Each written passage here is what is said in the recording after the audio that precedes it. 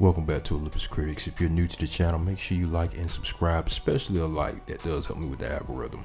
But we've gotten a lot of news surrounding the Walking Dead franchise now. I have not been watching the Walking Dead like that since the good old days when you had Shane and Lori and Carl and just all the old characters like Dale and stuff like that. That was the good old days right there. The zombies were very aggressive.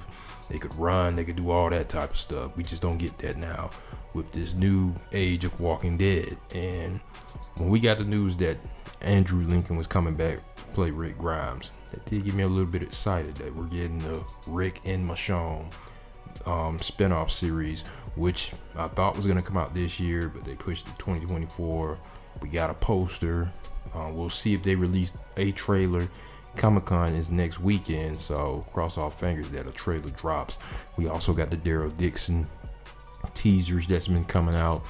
I'm thinking that's France he's in. Don't know how he got there. Haven't been watching none of the stuff, but I did watch World Beyond because they did say they was going to deal with some aggressive walkers, but we didn't see anything until like that post-credit scene where there was an aggressive walker. Somebody was saying that was France. So if Daryl Dixon's about to go toe-to-toe with some aggressive walkers, I may give this spinoff series a shot because I'm tired of the slow-mo walkers. I'm tired of that. That's not a threat. I need to see some aggressive ones like we got in the early seasons of The Walking Dead. That's what made it interesting. I may be speaking for a few. That's what had me invested in the show, and plus the characters. So if they're able to do that, bring back those type of walkers. I mean, I forgot what they called them. The geeks. Was it the geeks that they called them in the early seasons? They can bring those back where they can just open doors and stuff like that. It was very smart.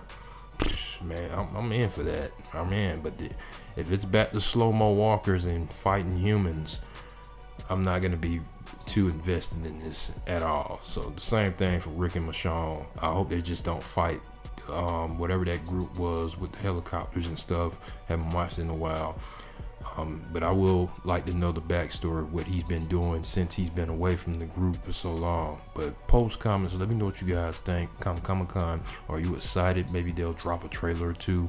I'll try to do a trailer reaction, but post comments, let me know what you guys think.